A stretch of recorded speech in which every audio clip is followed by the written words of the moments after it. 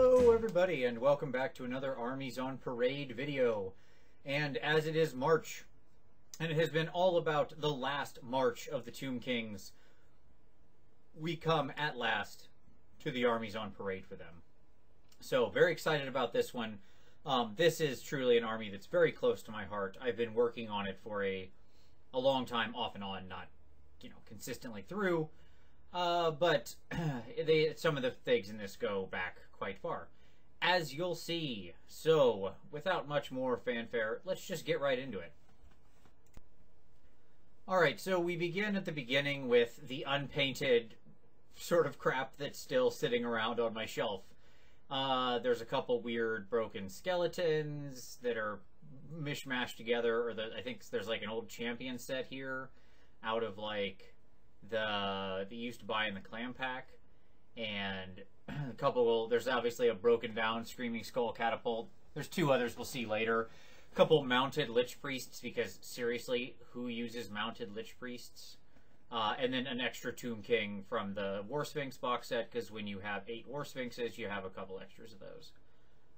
So, yeah, this is a bunch of junk. As you can see, like, the guys in brown are sprayed with primer so thick, it looks like it's house paint. And I'm sure it probably was, because those were primed, I'm going to say, almost 20 years ago. So there you go. That Tomb Herald might get painted eventually. I like the guy with his big, goofy standard. He might be the one out of this that ever gets done. Alright, so now we come to not really Tomb Kings, but I felt remiss if I didn't include these guys, because they're in the army and they're like my backup skeletons. So way back in like 97, I bought some skeletons. This is long before Tomb Kings. I don't remember what motivated me to do this, but I thought I was going to be super clever, and I would have the front part fully standing, and then they would be slowly coming up out of the earth. So you can see the back guys are just like a skull in hand. And I was so proud of myself for being so clever. Obviously, these are painted like garbage. It looks like somebody attacked them with a brush and had some sort of fit or seizure while they were doing it. They're old, they're crusty, they're just terrible. But, I keep them around because they make me laugh. It's always good to remember where you came from. So, there you go. Obviously, these are kit-bashed together from, like, the skeletons, and then as well a bunch of other pieces like the Empire kit and stuff like that. I would try the Free Company kit. A very classic thing to do. So, there you go. Okay, so now let's come to the actual Tomb Kings models. So this is my block of skeleton warriors. There's a few guys with whips intermingled in here, so like if I just want to randomly say one's a necrotect, I can. Otherwise, it's just a hand weapon. These guys are pretty straightforward. Honestly, I've always found the regular skeletons boring. These were some of the earliest models I painted for this army, and they're okay. At this point, I still wasn't blacking the edge of my bases or darkening the edge of my bases. I was just leaving them, sort of whatever color had been hit with the primer, and you can see how there was differing colors of primer or whatever used there and wash that spilled over the edge, and it just doesn't look good. I also wasn't painting the sand. Fun thing about this army is because I did it over such a long length of time, there's a lot of techniques that I kept evolving and changing, and one big one is the grit that I use. Like, the way I make my sand and the way I do desert bases has evolved greatly. So, like, you can see just in this unit how there are like a couple different grit types and bases and things like that, and it's going to continue to evolve as we go forward. All the techniques will change and shift and stuff like that, because that's what happens when you do an army over several years and keep coming back to it. You keep trying different things, as well you always should. I don't have a huge number of skeleton warriors ready to go. I probably have about 70 or 80 total, including those crappy guys you just saw. But I never tended to field huge blocks of these guys, so it really wasn't necessary. And of course, what would the Tomb Kings be without their archers? So here is my archers. Again, not a huge number. I actually have less of these. This is like 31 of them or something, and then I've got maybe 10 more that are just kind of in bits still. I just never bothered to even put together, so I didn't want to take a picture of just a bunch of bits in a thing. But I just you know, they're fine. This is where I was like honing and practicing the doing bone and stuff like that. I always tell people, like, if you want to learn to paint and layer, just do skeletons. It's like working with sushi, how you're only allowed to do rice for a couple years. You should only touch skeletons in the beginning because you learn the musculature and how everything is split up and where it connects, what to highlight because it's just the skull. And, you know, what you're picking out when there's skin laid over is effectively what the skull is making, or what the bone structure is making be highlighted. So it's good practice. I think these guys still look okay. I'm not incredibly depressed with them, but there's a lot of things that change as we go through. My skeletal horseman. This is a mix of, like, there's a couple archers mixed in here. I just use them as either. I never really felt the need to have a differing set of these guys. They were fairly worthless. I mean, I think when they first started, they were probably skeletal horsemen, and then by 8th edition, they had become universally skeletal bowmen.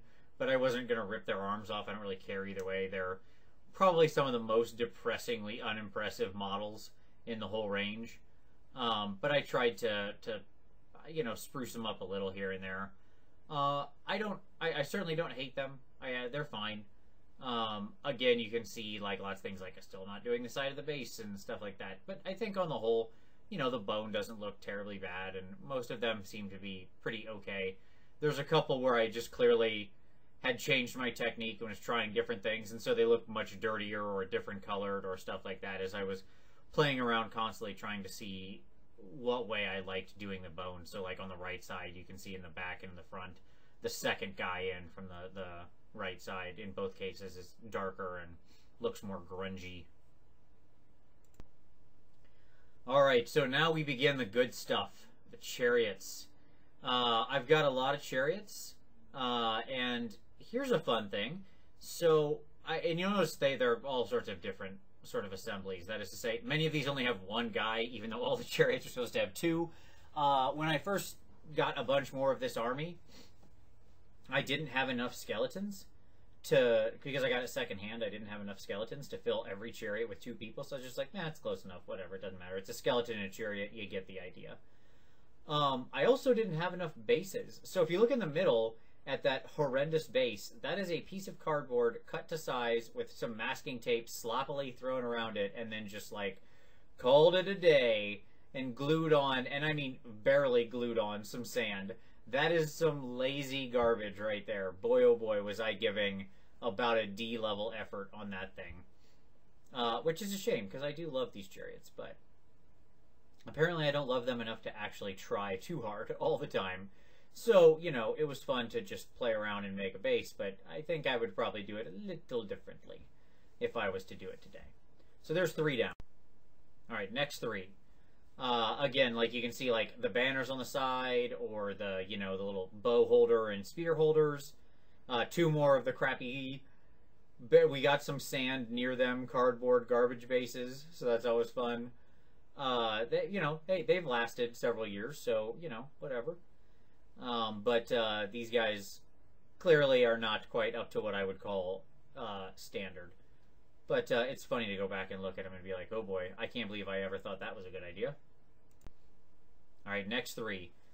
Here's proof in the pudding that I didn't have enough skeletons, because I had just, like, some bodies. So the guy on the left and the guy on the right are, like, those torsos are, I think, Dark Elf torsos. Like, it looks like Dark Elf armor. If I remember right, I had a couple extra, like, Dark Elf Knight torsos. So I just was like, yeah, it's close enough. Just shove some skeleton heads in there and some skulls and call it a day. It makes them look very funny, I think, when the skull is just poking up out of the little Dark Elf armor. So that brings us up 3 more. I don't know what we're up to now. Many more. 12, let's say. Sounds about right. And then these are the 3 I did for the last March of the Tomb Kings. So I think we can definitely see the evolution of the process.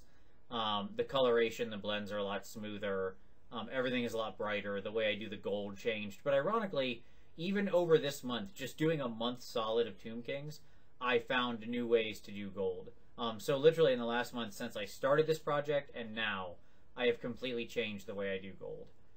So I probably need to do another hobby cheating video on that. But it's just a point that, like, you should never stop trying to experiment and evolve and push yourself and try new things. because you could land upon a technique that you really like and that ends up being something you can really utilize to, you know, improve everything going forward. And it doesn't mean you got to go back and update all the old stuff. It just means going forward you've got a better technique in your pocket, or maybe even just a different technique in your pocket. All right, so this is my Tomb Herald's chariot. Not a thing anymore, but I guess now he would just be a Tomb Prince in a chariot or something. But back in 8th edition, obviously, well, to me, a lot of people poo-pooed Tomb Heralds. I always loved them because you could put them in chariots, and I thought that was an overlooked thing. My big chariot blocks were always character walled, like a Bretonnian lance, because I was a dirty, dirty cheater.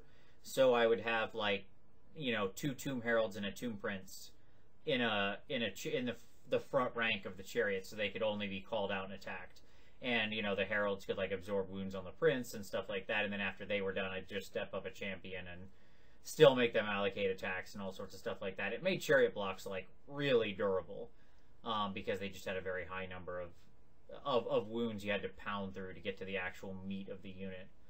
But I like this one. This was some of the early freehand I tried with the Tomb Kings, and honestly, I think it came out okay. I like the little scorpion and the little sort of runic stuff up on the banner. It's kind of hidden behind his 2 front banners, but you can just see the scorpion in the middle if you look up top. It's a good example of, like, you know, freehand doesn't have to be amazing to look good. If I was going to do it again, I'd make the scorpion bigger. But other than that, I don't hate it. And all I did was just pop open the Tomb Kings 8th edition book and, you know, find a picture that I thought I could roughly draw, sketched it out on paper a few times, and then drew it onto the banner and called it a day. So I always encourage you, like, go, if you've got a big space like that, do some freehand. Knock it out. You can do it. You can draw runes or symbols or shapes or something. I promise you can. Anybody can. You can do it. Alright, so then of course we've got the Tomb King and the chariot. Still a very valid model. I added some extra little wrapping to the horses because I wanted them to look a little more special. I love this particular Tomb King model, the one with the, like, sort of bird on his shield, the big hawk or vulture or whatever it is. I think it's a fantastically awesome looking shield. And I love this model too. Like, just, I think he looks cool. I think the Khopesh is a cool weapon. And I was sort of inspired by the old Arkan chariot that used to have wings and stuff. So I wanted to make my King's chariot, that, you know, the winged chariot, even though it's not flying around the board like Arkan's, it's just sort of, I thought, a nice imagery that made it easily stand out. So this was a fun conversion, and obviously the chariot itself is converted from the palanquin or howdah or whatever you want to say, I guess, from the War Sphinx, and then just, you know, stapled on the thingamajiggy that's on the front of the chariots and that holds the axle, and then did it from there. I think the little blades on the side are also those are from the Slanesh chariot. So, you know, the point is when you start converting, don't limit yourself to just the army you're working in. Like, cast your eyes around, you know, look out, stare at your other bits for other armies.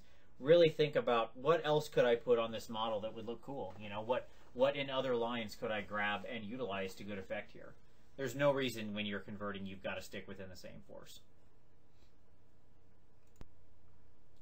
Alright, so the Tomb Guard. You can see I have mostly new Tomb Guard, although I do have a small number of the old ones up front there. For whatever reason, I like them being the front rank, because I feel like they've got those big, very heavy-looking shields, and they're holding them, like, right in front of them in a way that to me looks like they're ready to, like, take a charge or push forward or something.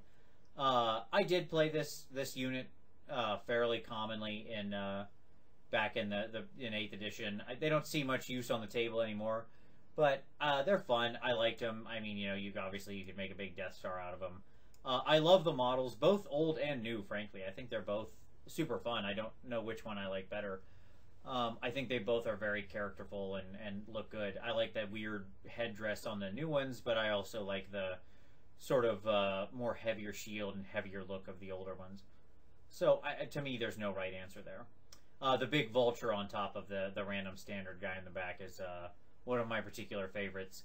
And the guy on the front right I actually often used as, like, my army standard bearer if I had an army standard bearer in there. I didn't usually, but if I did, he was the guy. And that banner that he's holding is actually the thing that goes on the back of the War Sphinx. That kit is endlessly valuable for providing differing things. Like that War Sphinx kit was just pound for pound fantastic. With all the extra bits you could get, you could make, you know, a War Sphinx and a Hyro Titan if you're clever, and you could take off the banner poles to make, you know, a really awesome standard bearer. It's just, the parts that came out of that thing were top notch. Alright, so my Tomb Scorpions. Assembled and painted over probably the longest period of time besides the skeletons. The first guy is from way, way back in whenever the Tomb Kings first came out. As you can see, he's got his hands around, I believe, a Bretonnian knight. That poor guy, he didn't make it. It's a shame.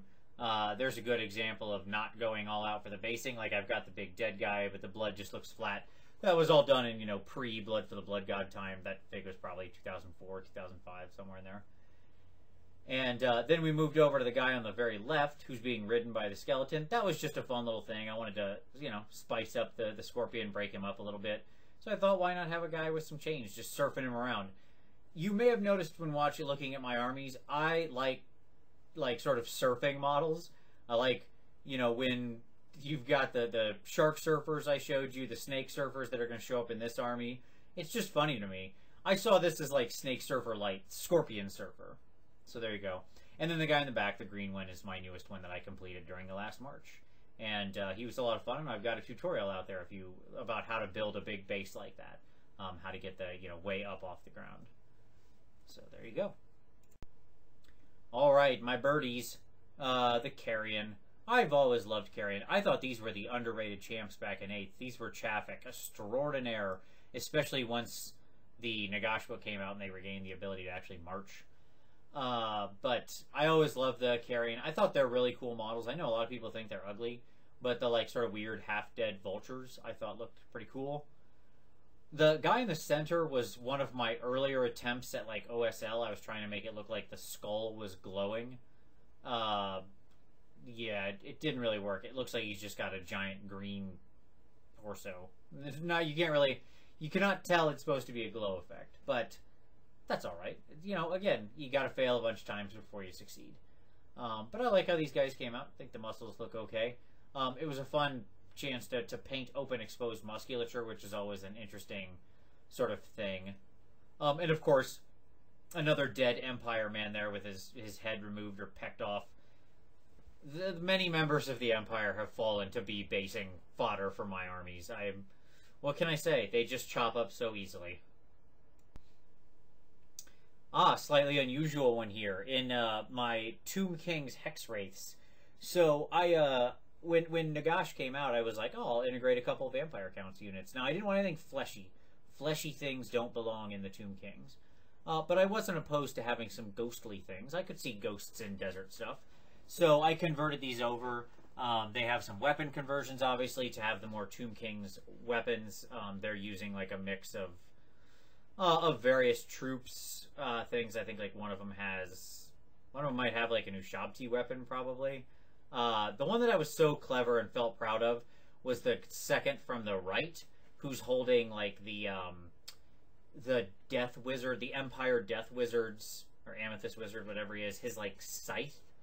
And I felt so clever when I did that. And then as soon as I searched around, like I converted it, and then I searched around for various like ghostly painting schemes just to see if there's anything unusual I wanted to do and how other people had painted these. And I saw like 20 other examples of people who had stolen that weapon and done this. And I was like, oh, yeah, not as clever as I thought I was. But it's relatively simple. Most of it's just it's the Tomb Kings horses, and then there's some Tomb Kings head swaps and more Tomb Kings type weapons. But other than that, no, they're just painted in the standard sort of, you know, Nilic Oxide and green and stuff, and with the tips of their weapon being slightly golded to glow with like a really thin gold glaze. I think they look okay, and they're fun. I don't mind trotting these guys out now, or they're certainly fun in 8th edition. Gave you some good options, so I think they came out okay. Although ghosts are boring to paint, and I hate them. Alright, so now we come to the first of the snakes. So, these are my sepulchral stalkers, a word that Lord Tremendous could never say. One of them is like looking way down because I actually forgot the back of his head. I forgot to glue together the total head. I just took the face mask and glued it straight onto the neck. Whoops. That's what happens when you don't, like, bother to ever read instructions, which, you know, let's face it, I never did. But I like how these guys came out quite a bit. The look of it, the color scheme was actually, I think, off of, like, the way By Painted did it. He had a tutorial where he did it, and I was watching and I liked his red, so I thought, oh, I'll do a unit like that. I wanted these guys to look a little different coloration than the rest of the army to make them kind of stand apart. It's always interesting to me to have units that just kind of have their own distinct scheme and thing going on.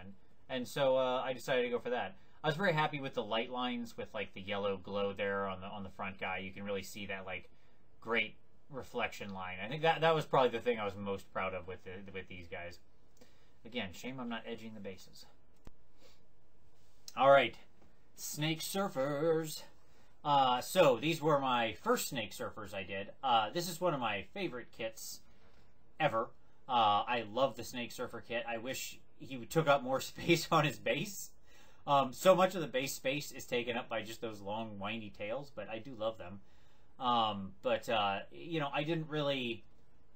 I wasn't really sure how I was painting him yet at this point, so they're kind of a weird mix of, like, what's ivory and what's blue. I'm not sure it totally works, but whatever. It's fine. These I kept pretty straightforward into how they're supposed to be assembled, like I didn't add anything else. One thing I really don't like with these guys is I left the rocks kind of gray, like those are real legitimate rocks. Now they're still painted. I mean, you can probably tell like there is paint applied to them. It's not heavy, but they're like washed and dry brushed. They're not primered or anything. I literally just took the rock and painted over it. And in the end, I don't like it. It's a great point of don't put stuff on your base that isn't painted. If it's like natural stuff out in the world. The same really goes for like grit. And all throughout this army, with exceptions of the brand newest stuff, I was in the habit when I first did this of just putting the sand on and calling it a day. The problem is it just looks flat. And you can see it here. That sand looks really flat because those grains of sand are real-sized grains of sand.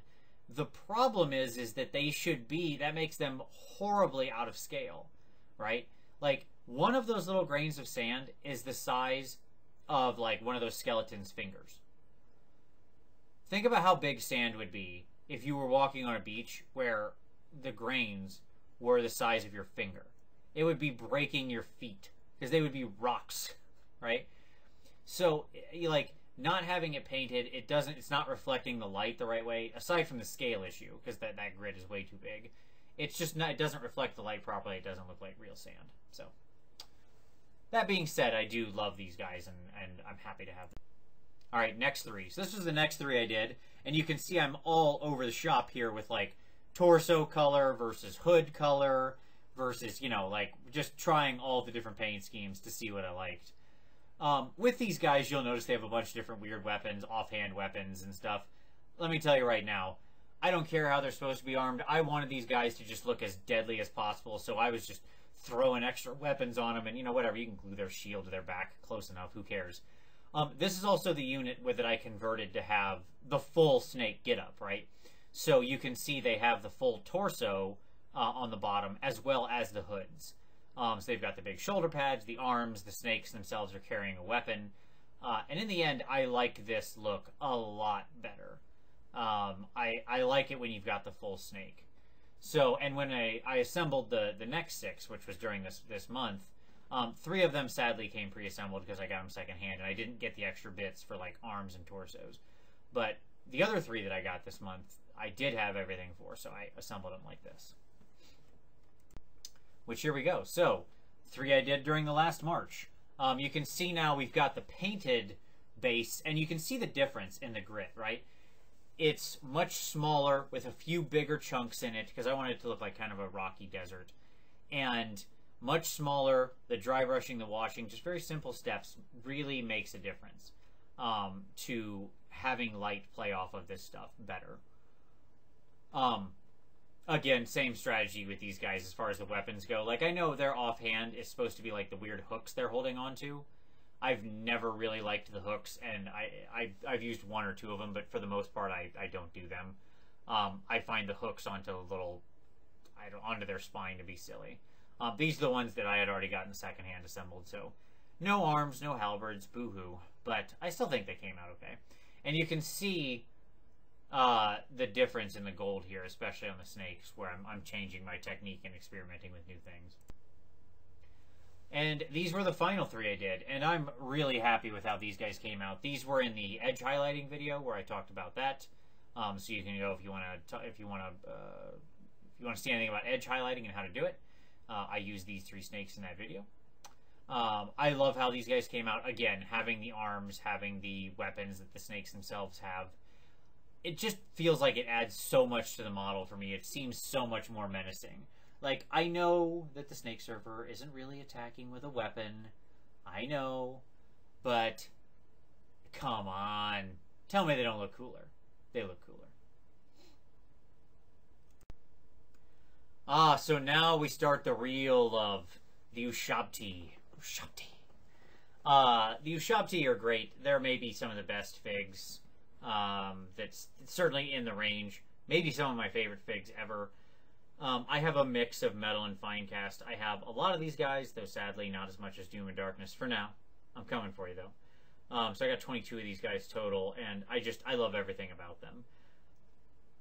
I think it's pretty universally agreed that Jackal is the best, and I tend to agree. Although I also like the bird quite a bit, like the raven-faced one. I think he looks pretty cool, too. But the sculpting on these models is fantastic. These are some of the early ones I did, so I didn't really like, there's, you know, the gray tombstone on there. That shouldn't be like that. But I didn't really know what I was doing. He might have been one of the earliest ones I painted, because you can see he's also got, like, 2 weapons. He was actually a conversion for a Mordheim warband. I was using, like, a fan-made Tomb Kings list with Ushabti in it, and so one of the things they could do was take 2 hand weapons or whatever, as opposed to sort of a great weapon, and so I had to model him as such. And so I gave him, like, I think that's actually the zombie arm scythe. But, you know, these, for as big as these guys are, their arms are not that much bigger than a normal person. Like, scale-wise, they're a very strange model. There's a lot of open space on their 40 mil bases. I mean, like, just look at the Jackal that's on the right side. Like, look at how much of his base is open on that 40 mil. They really don't use the space. They're a thin, thin model. Alright, so here's the next 3. This is, I particularly like these 3, just because they're all sort of in the gator theme or whatever. The actual alligator one with the long nose, you don't see a lot of around.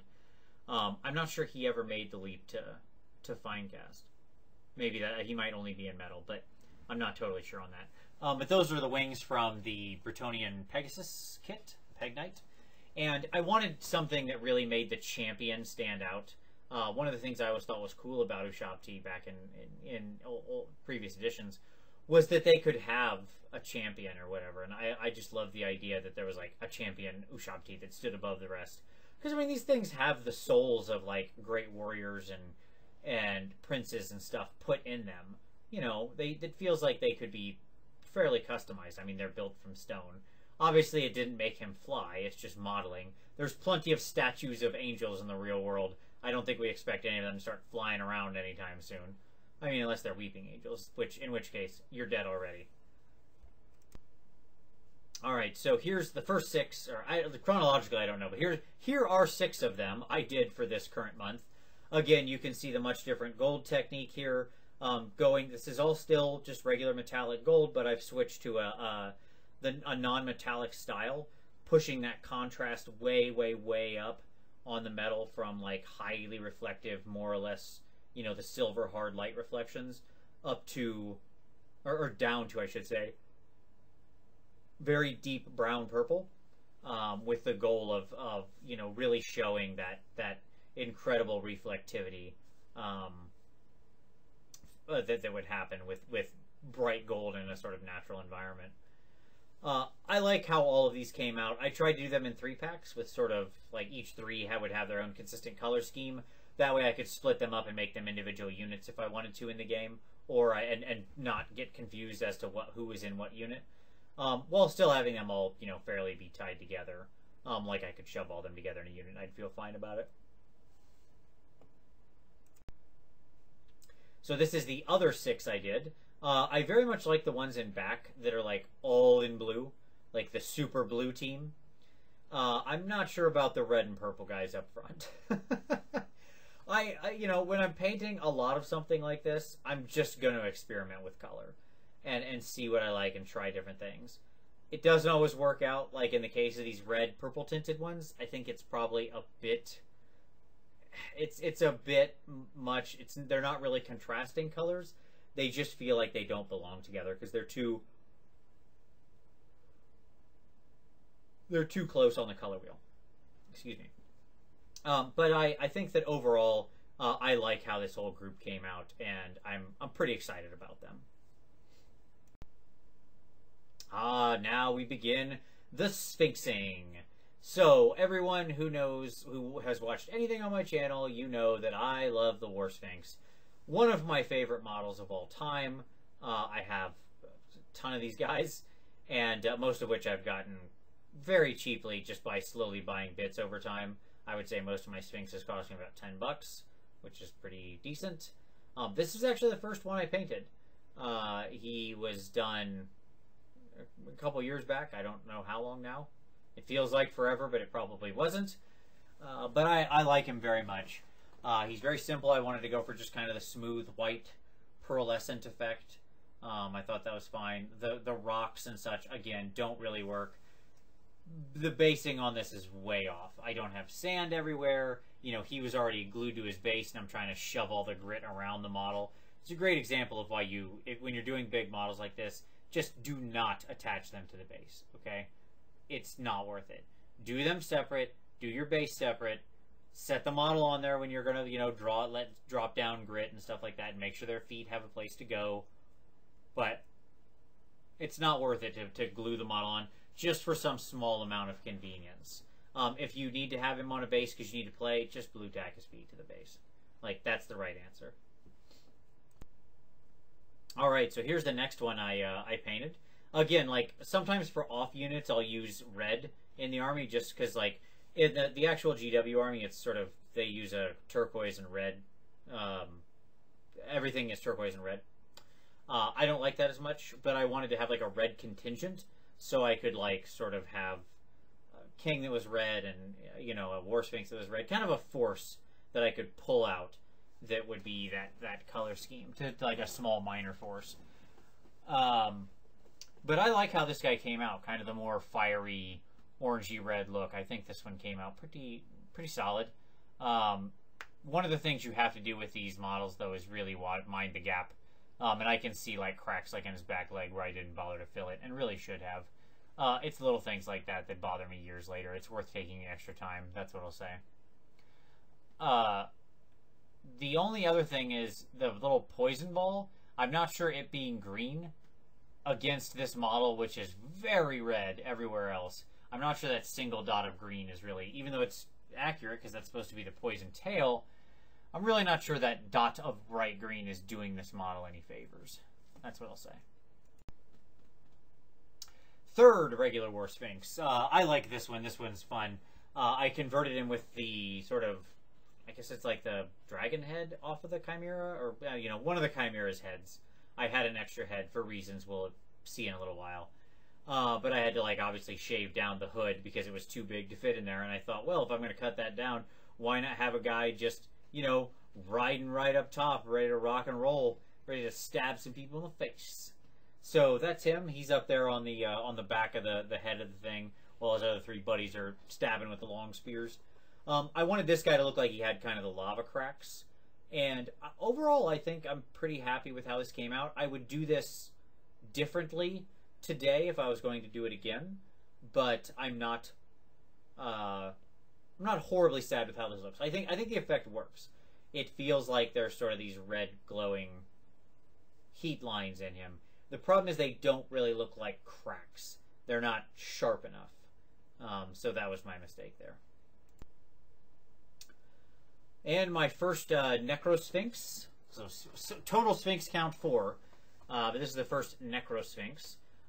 This guy was a lot of fun. Again, like with big models like this, color scheme, I don't care that he doesn't match up. I got a white one, I got a red one, I got a fire one, just whatever. So this guy's purple with the lightning. Purple's a really fun color to do sort of lightning effects over the top of. because you can really easily glaze over that lightning with dark purple and really sort of fade the lines and then trace it again and fade the lines and trace it again and stuff like that. Because very dark purple will thin to a glaze super easy that has just the perfect amount of shade to it, because there's like no white paint in dark purples, so it thins down and becomes translucent very easily. The Stardrake Necrosphinx, the Star Sphinx, Draco Sphinx, whatever he is, doesn't matter. I did a hobby cheating on doing these sorts of galaxy patterns.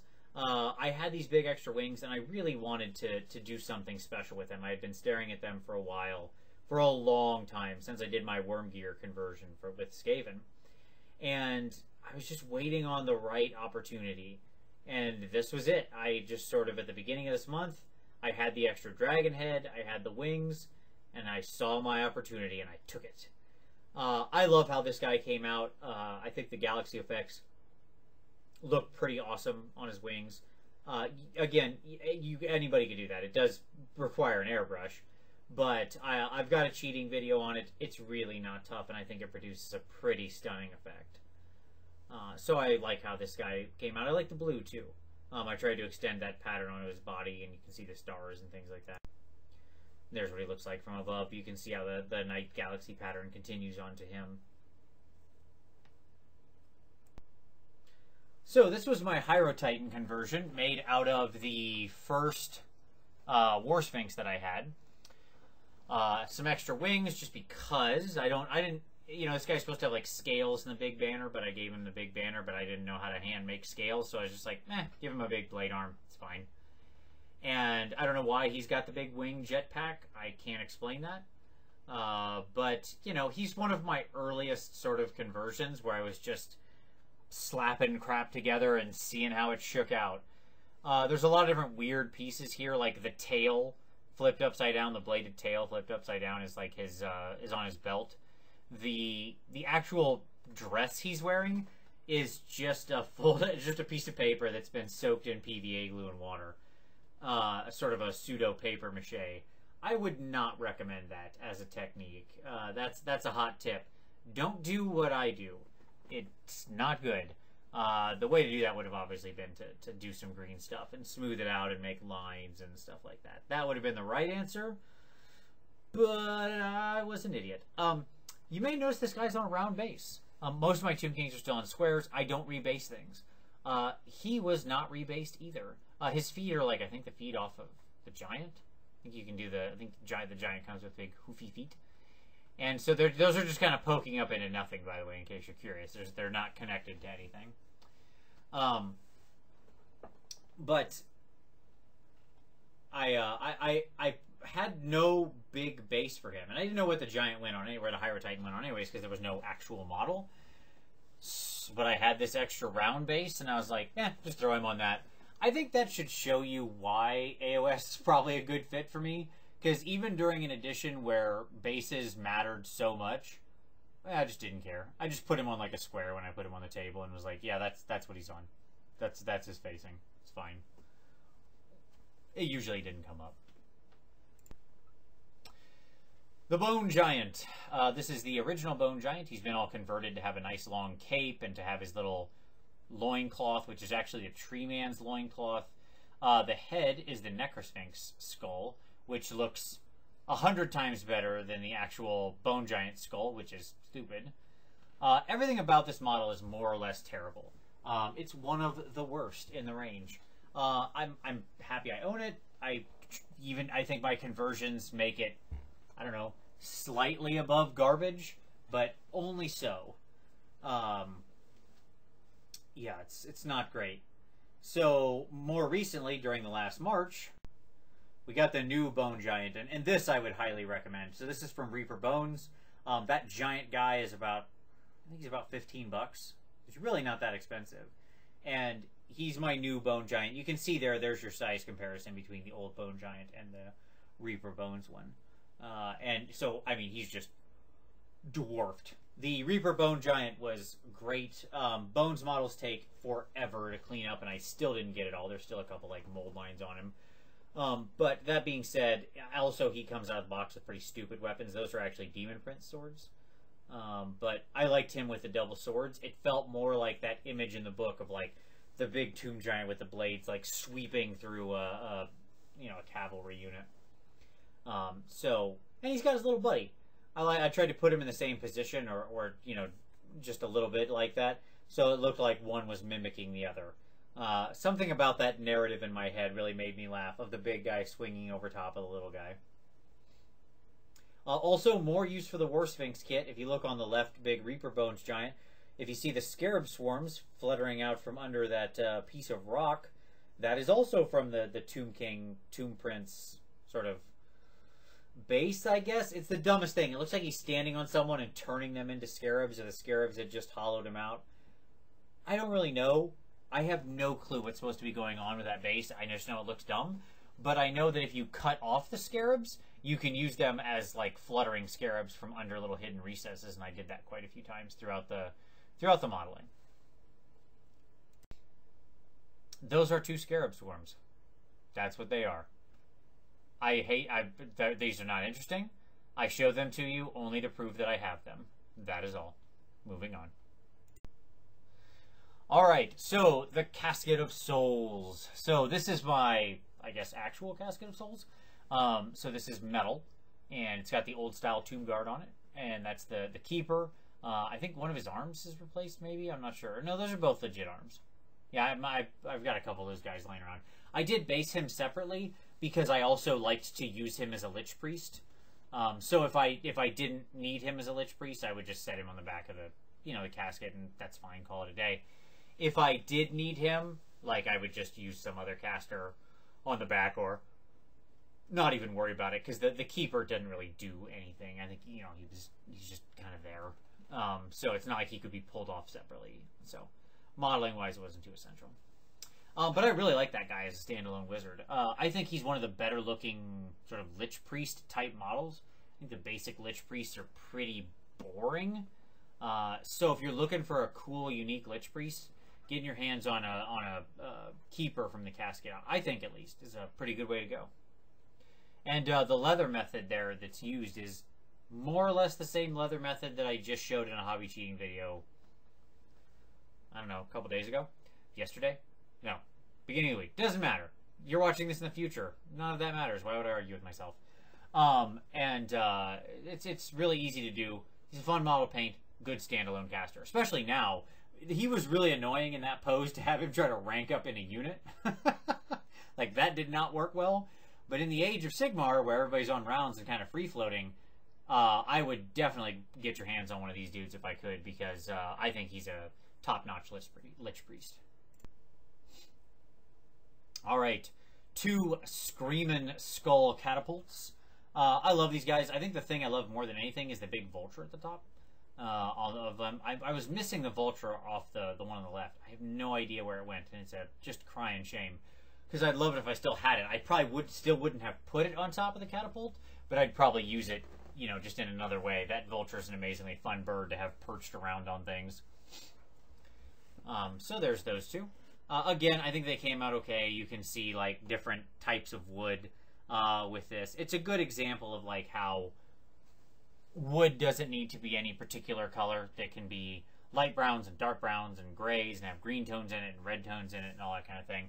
And so wood is one of those things that is fun to play around with, and really all you're doing is just a mix of dry brushing and washing and stuff like that, and, getting that rich wood color out of it. Yes, this. So this is my custom, you can't see it, but I just made giant finger quotes.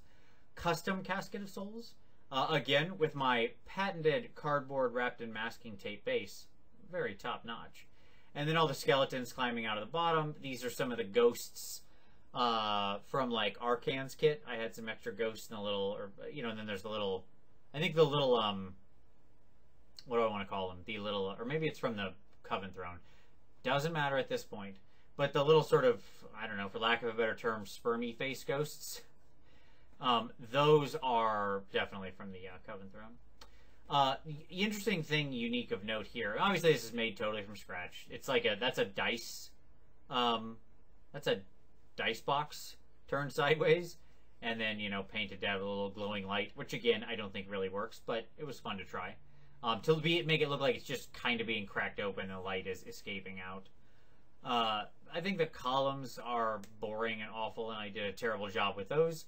But my favorite part about this is the models that are on it. The two tomb guards in this case are the old mummies, since mummies used to sort of fill that role in the undead back in the day. Before the Tomb Kings were split off and became their own army, they were really represented by mummies back in the old Undead book. So those are obviously the mummies from, like, Hero Quest. I think that, and I just snipped off their bases and added some short little kopeshes in their hands and glued them down and called it a day. The Keeper, the weird little, like, bird, that bird guy, if you can see him, he's actually, like, sitting on top of the casket. So that guy is from a pretty cool range of miniatures. I'm sorry, I'm making noise. I'm actually getting them out. So it's actually from War Gods. It's the Aegyptus set from Crocodile Games. If you're looking for interesting figs to replace your Tomb Kings models, now that the GW ones have all been retired and mostly sold out, so Crocodile Games, the Aegyptus army, has some really cool options. Like they make units of those bird pelican people. They all very much have that Egyptian theme, and I love this little guy. He's like sitting down, scribing in his little book. He just felt very Keeper to me. That ghost coming out of the skull on the front has broken off of this, I would say, about 40 times. That did not work out. This thing is only safe when it's sitting on the shelf. The second it touches the table, crack goes that ghost right off the front. It's an inevitability. Alright, so speaking of conversions of turning sort of vampire counts things Cimmerian, this is my Cimmerian Coven Throne. You know, I thought I don't generally like fleshy things, but in my Tomb Kings army, but this model was just too beautiful not to have. And, you know, Lamia is a place, and I thought, why not? Why not have the Cimmerian Coven Throne? Maybe it's some vampires who've adjusted back and fallen in line under Khalida, even though she hates them and would destroy vampires on sight.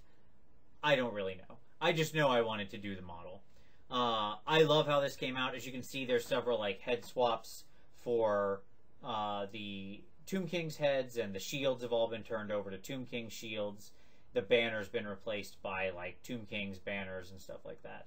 And then obviously the color scheme is done in that bright turquoise that ties it in with the rest of the army. I will tell you this: if you have never put together or painted this model and you have an undead army, it's worth doing. I'm pretty sure this model comes in the Malignant starter box. You know, the ghost, the start playing ghosts, Malignants, whatever they're called now. It's totally worth it. It's a great pickup. This kit is super fun. You get a bunch of extra good stuff in it. Like if you build the Coven Throne, then you have the Keeper extra, who makes a good like wizard or necromancer. You get 3 Banshees extra in it if you build this version. If you build the Mortis engine, you have 3 vampire chicks that you can use as like mounted vampire blood knights or something. I don't know if I've ever, I'm sure somebody's done it, but I don't know if I've ever seen anybody do a whole unit of blood knights just of these girls riding side saddle. I think that would be super fantastic. If I had any interest in VC, I would completely convert that.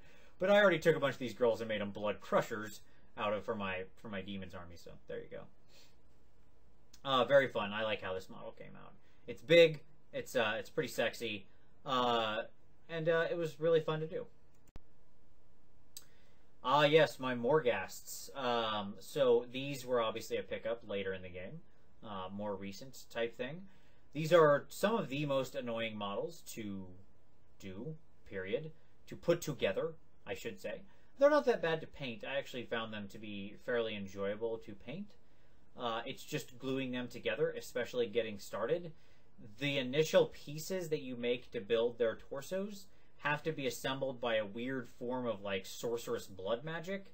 You have to basically cut your hand and then say a couple prayers to Cthulhu, and you know, like it's really long and complicated. There's chicken bones involved. I would avoid it.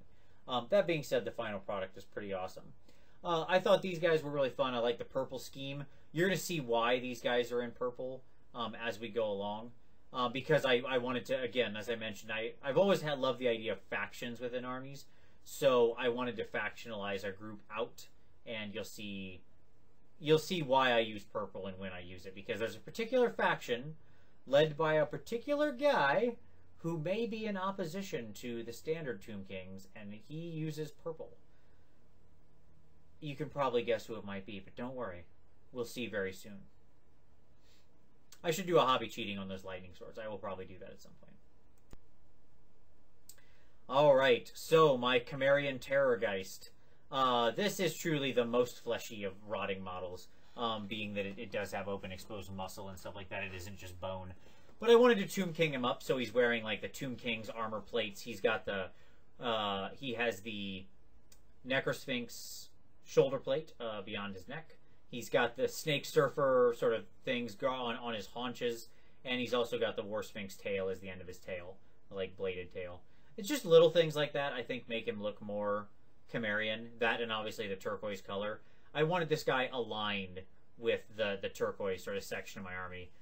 He's so big and ridiculous that even on that 100 mil base, he just barely fits, and I knew I wanted him up off the ground. So I built myself a little pyramid, and there you go. That's him on top of his little pyramid. I don't think that pyramid came out fantastic. I probably could have done a better job of like crack filling and sanding and stuff like that. But sadly, laziness got the better of me. That being said, I love this guy and how he came out. I think he's super fun, and I always love putting him on the table. And sometimes I just like to stare at him. I think this model has the best wings of sort of any model that's been done. A good thing if you need to build very simple buildings or structures, I will say, and you might have a bunch of this lying around and not know what to do with it, and that is old plastic movement trays. So if you're not using movement trays anymore in the Age of Sigmar, they're really great plastic for doing sort of simple buildings like this or structures. Like if you need a small square thing or triangle or something like that, you need like a cobblestone street. Well, most of them had grids cut right into them. So yeah, you know, don't throw those old movement trays away. There's some great stuff you can do with them for converting. They're a soft plastic, they cut easy, you can shape them into things. That's what I built the pyramid out of, and I still got a bunch of extra ones lined up for if I ever need big flat plastic.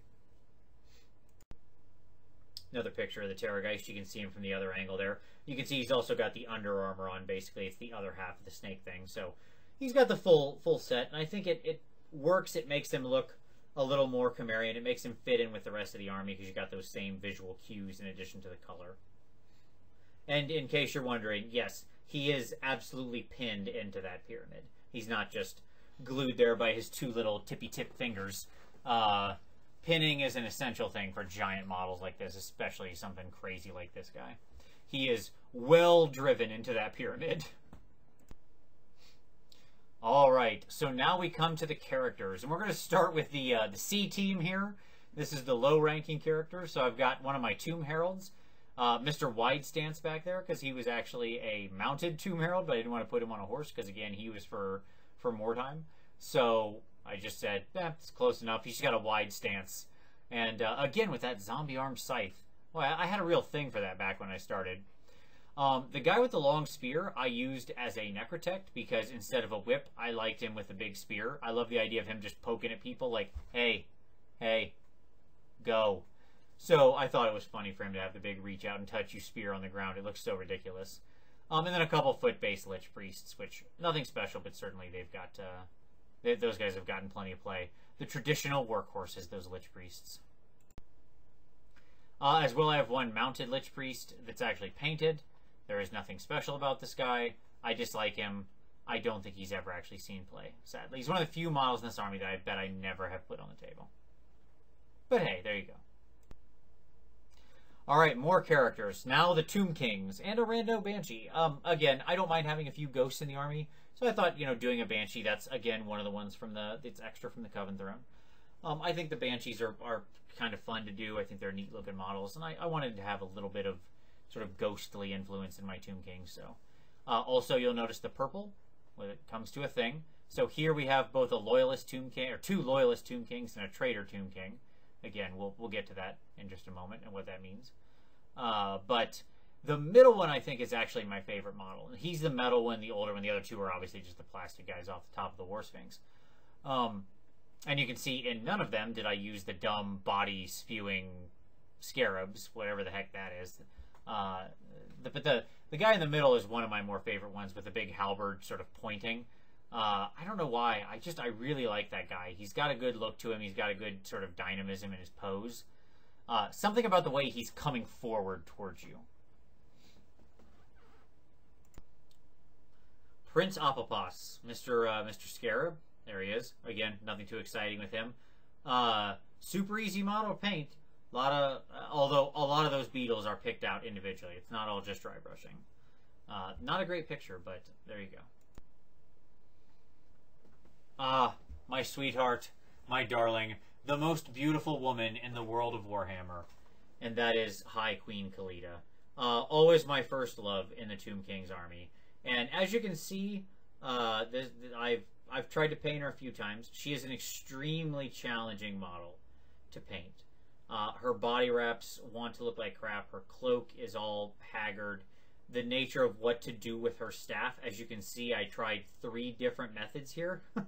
Right? Like, each of these uses a completely different sort of staff thing. Yeah,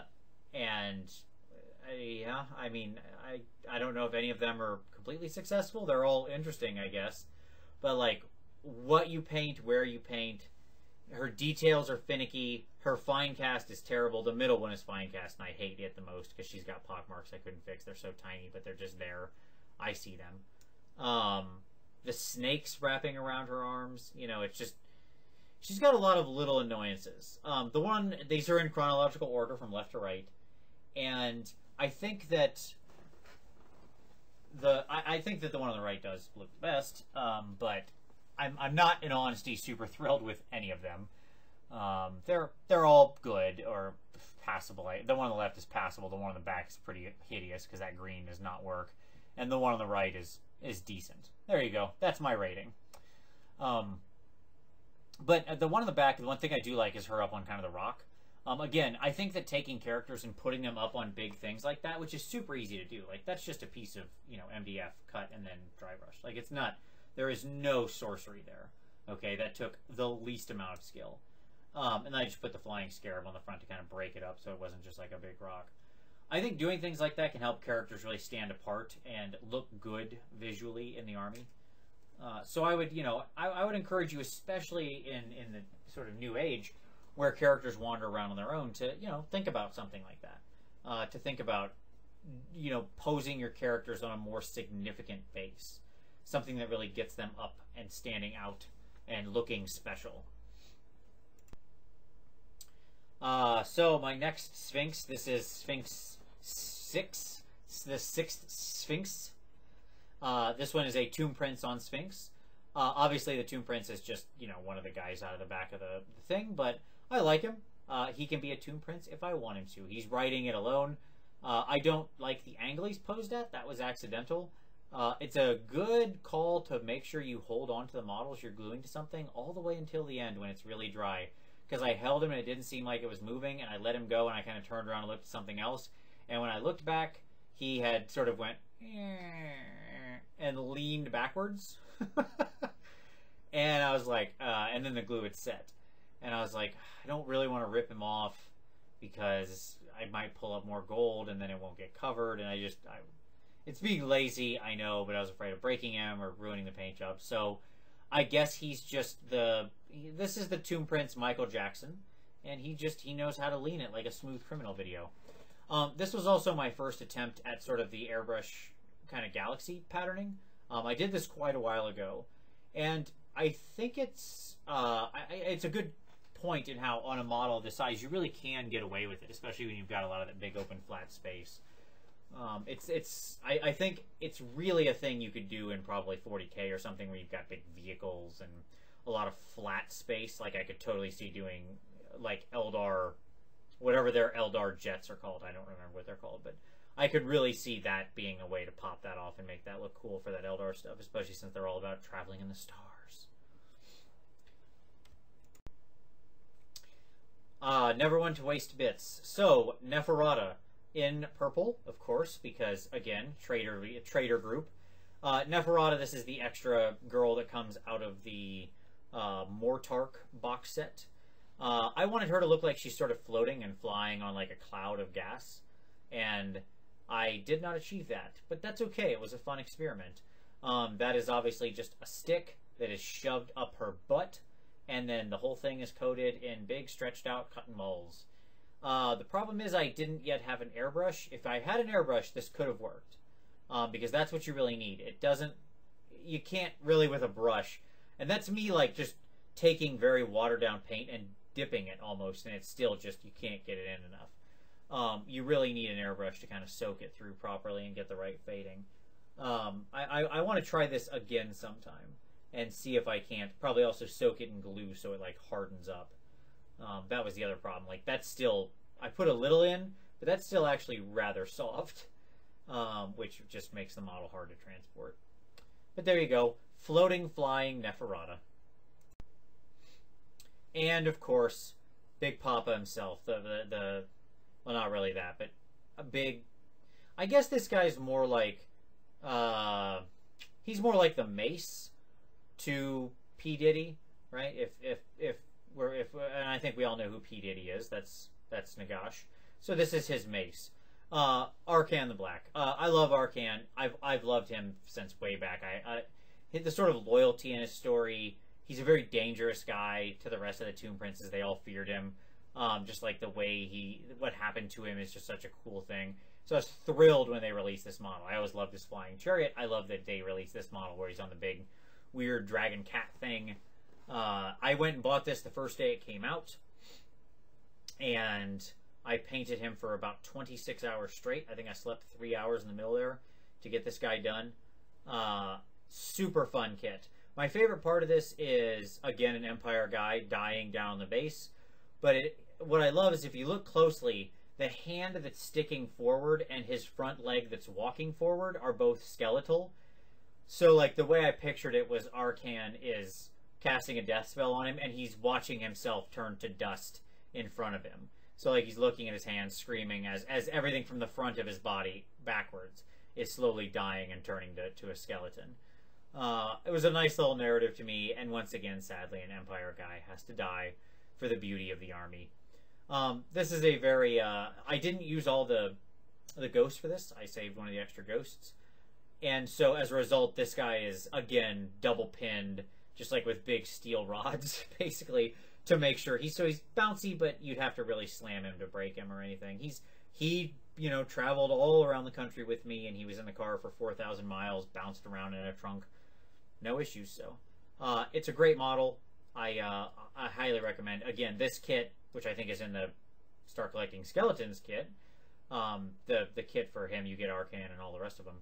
Again, totally worthwhile to me, because this kit is super fun to put together.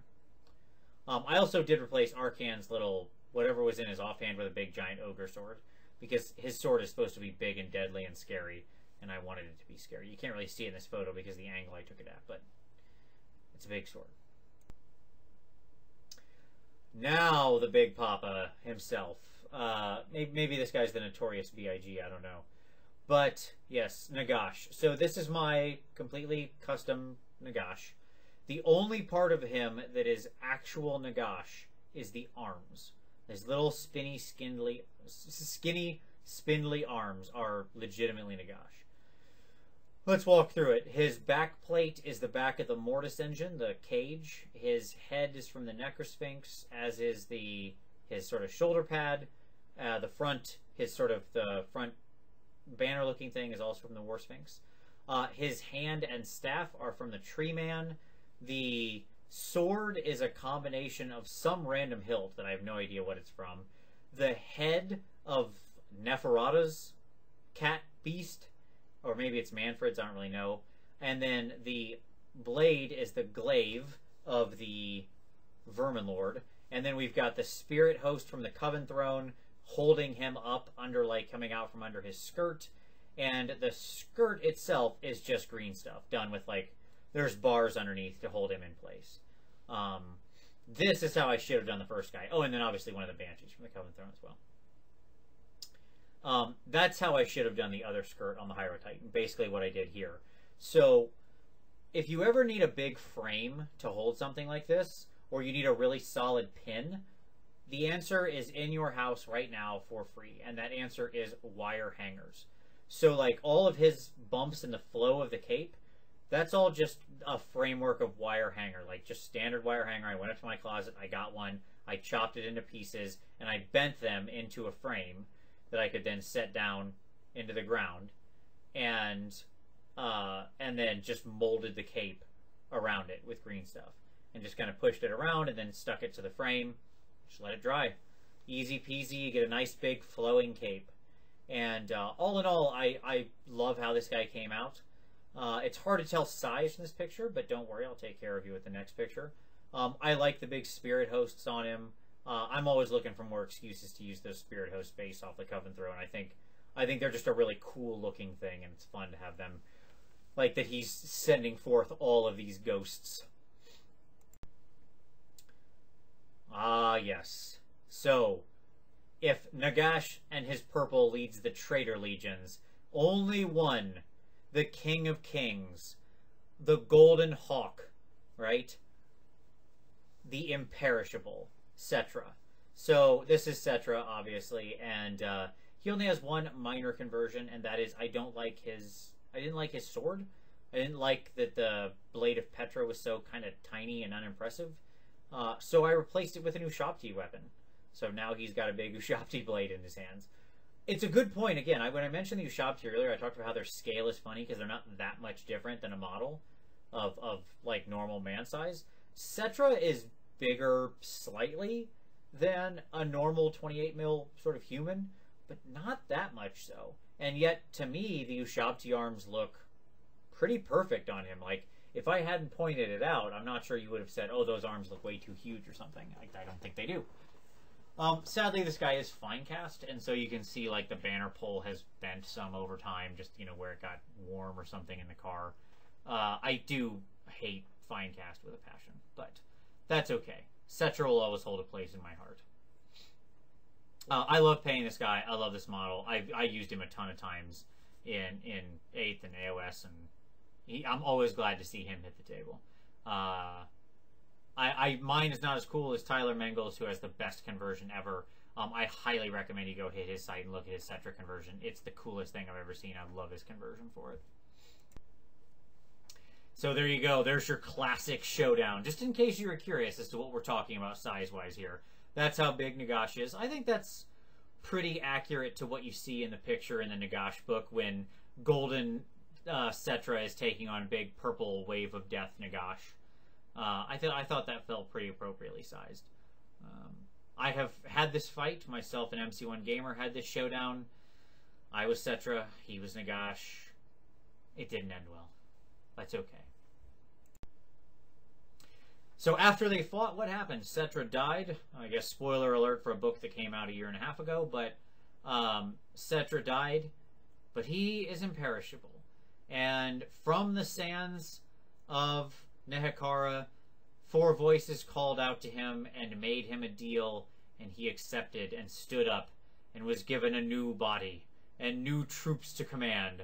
And so when I read the end of Nagash, where Cetra's stood up by the Chaos Gods, and you have no idea what he's going to do, turns out, spoiler alert, more or less nothing in the rest of the 4 books. He shows up in the novelization, and that's it. Let down. But as soon as I read that, I was like, I've got to make a model to represent this. So I took the Chimera, shoved him together with some War Sphinx bits. There's even like a couple Gorgon parts on there. The Mortis Engine cage again, because that cage is really useful. Let me just say that. The big spiky things, like, it's pretty useful. Get into it. And then the collar pieces from the Mortarch, because you get like 3 full sets of those collars, so always awesome for doing more sort of armor stuff. Or covering over like 2 pieces that don't quite fit together, but you don't want to green stuff them. It's a good way to go. I also changed like the tail so it didn't have the little face because I didn't want a face on it. So this is the Cimmerian the Chimera. There you go. I suppose it's a Chimera. Chimera. I don't know. Doesn't matter. You get the idea. And now he's wearing his golden mask as he strides forth to take revenge upon the Chaos Gods. So this is Cetra on his own personal royal war sphinx.